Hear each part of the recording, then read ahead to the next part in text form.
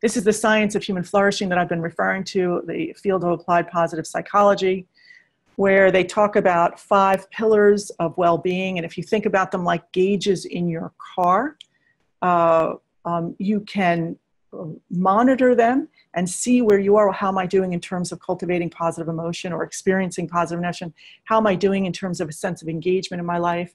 How are my relationships? How's my sense of meaning? How's my sense of accomplishment? Meaning that what the field of positive psychology and the science of human flourishing has just exploded, and the amount of research that we have from a whole host of different areas of social and hard sciences shows us that when we use these kinds of models of well-being and people are balancing their lives in these 5 areas, or there's a couple of other models of well-being that have 6 or 7 areas in them, that really what we're doing is we're creating a much stronger foundation internally with which to weather the storms going forward. So I just wanted to show you really briefly. Again, there are intentional interventions to increase a sense of hope or pride or serenity or gratitude or joy or love. These are some of the positive emotions.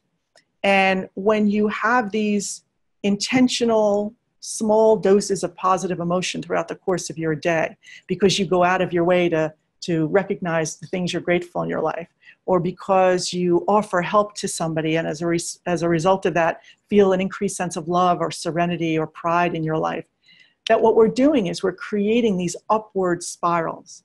And those upward spirals are not only protective against the stresses that we experience in life, including ongoing stresses, but they also are promotive in terms of helping us to experience greater well-being.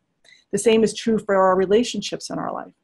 By not just sort of knowing that we have these relationships and waiting for the opportunity to present itself to cultivate those relationships, but when we go out of our way to cultivate them, we are, again, increasing another one of those foundations of well-being.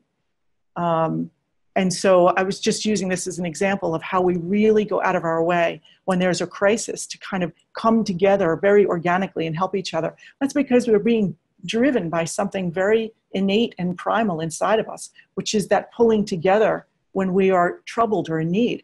But remember, one of the risk factors for negative outcomes was when people use what's called an avoidance style, when they pull away from people when they're suffering. I don't know about you, but I know that when I was going through that year and I was, just every time I came up, I got hit by another wave. One of the things I started to do was to withdraw from people, which is the exact opposite of what we need to be doing at that point in time. But it's hard to be vulnerable. And so I really want to offer an encouragement and the backup of some science that says not only do we need to be reaching out, but it's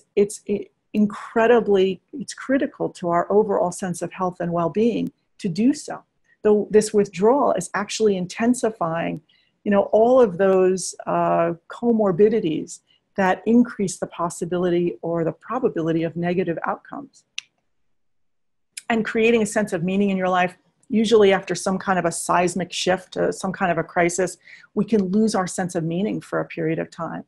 And really understanding how important it is to come back to that sense of meaning, whatever that is to you. In my case, remember, it was my initial sense of meaning was my children, and still is, but very much wanting to be an example to the other people in my family who were suffering from the same thing, and then wanting to be able to offer it to the larger world as well has become a really driving force for me. And I was using this as a sense of like accomplishment, this ability to be able to harness our strengths to do things that are beyond our day-to-day kind of actions.